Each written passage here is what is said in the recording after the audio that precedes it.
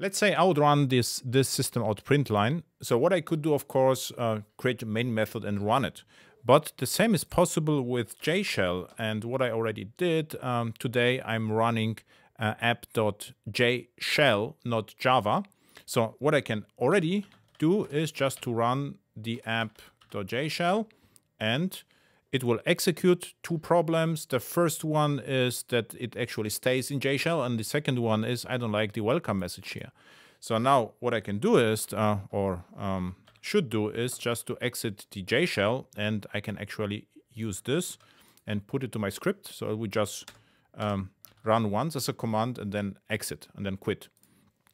So now another improvement is to launch JShell with -Q.